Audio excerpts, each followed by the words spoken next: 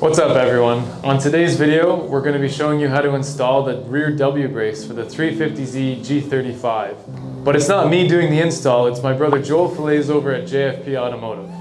He's going to be giving you guys a step-by-step on how to install the rear W brace.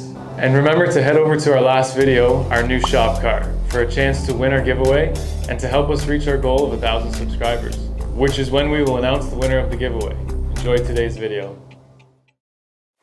Hi guys, it's Joel from JFP Automotive. We're here to install the FDF rear W brace on this 2004 G35. We're going to show you what you need to take it off and install the new one.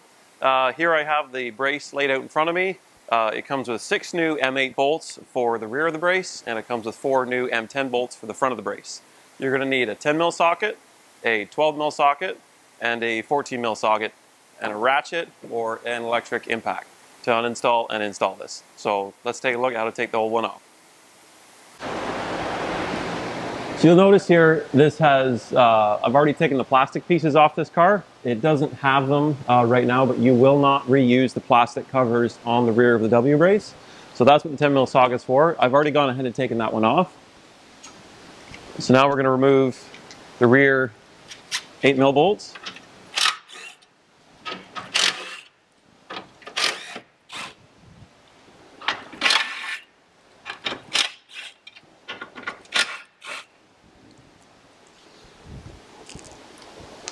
You set those aside, you're not going to reuse them, and now we'll take the front ones off.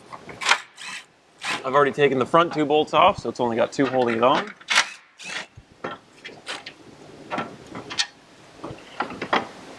And then the brace comes off.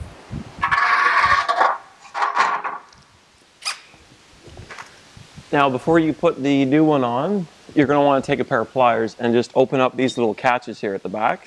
The new brace is a little bit thicker because it's aluminum. And this is just what supports the back here.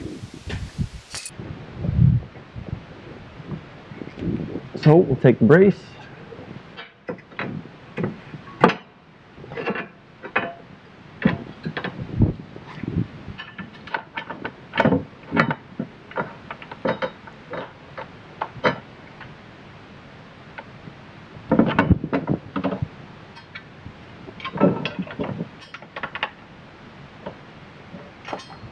Use the new longer 30mm M10 bolts for the front.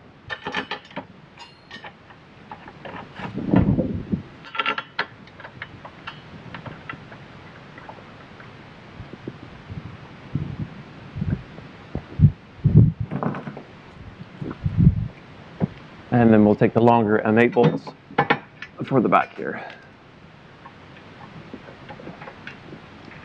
You'll see this brace is actually loose because I've had it off already.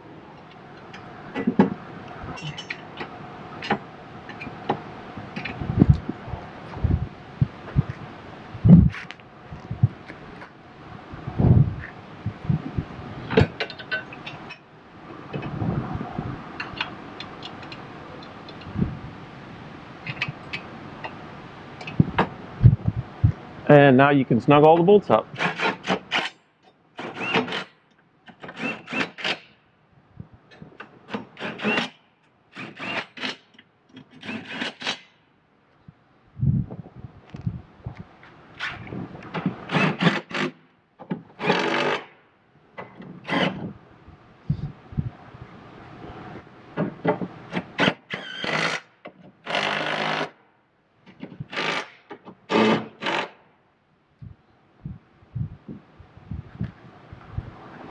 And it's always a good idea if you're using power tools to check by hand, make sure that they are torqued properly.